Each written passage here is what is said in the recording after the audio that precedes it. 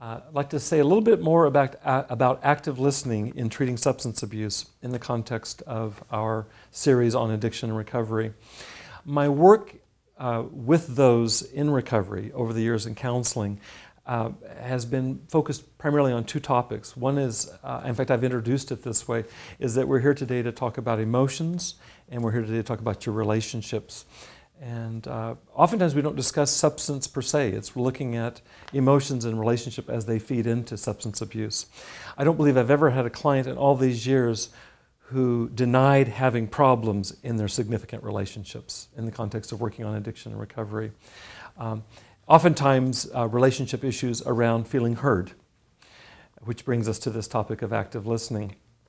Recently had a conversation with someone who said, what are some of the triggers for substance abuse? And it led us to a conversation about not only substance abuse and addiction, but also what are called process addictions.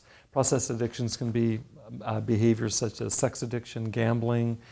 I even want to include in this a broader perspective, looking at compulsive thinking as an addiction. I think that's probably endemic in society. It's rarely looked at as an addiction, but it may be our primary addiction actually. But what are the drivers or the triggers for these kinds of addictions? It led me to reflect on genetics and environment. If you look at double-blind twin studies, it's clear that genetics play a significant factor in addiction. You can take two twins that have been separated from birth and compare them later in terms of any number of behaviors, including addiction, and find there to be a pretty hefty correlation between their genetics and their later addictive behavior. However, it's not completely determined by that, because you can take those two same twins, imagine putting one in a facilitative, nurturing environment, putting another one in a neglectful, abandoning, even abusive environment.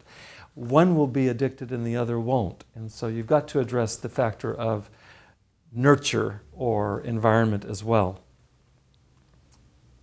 I see therapy and counseling as addressing the nurture problem, the environmental problem, namely of addressing trauma and neglect, both developmentally as well as in the present. The way this manifests is that somebody that's grown up in a neglectful environment is likely to reproduce that in their current environment. And so we can talk about history. I think you can find out about somebody's history by just finding out about their current life. Oftentimes that's just as useful from my way of thinking about it. The history can be helpful to kind of fortify your take on what's going on, but the current behavior and the current living circumstances usually tell you all you need to know.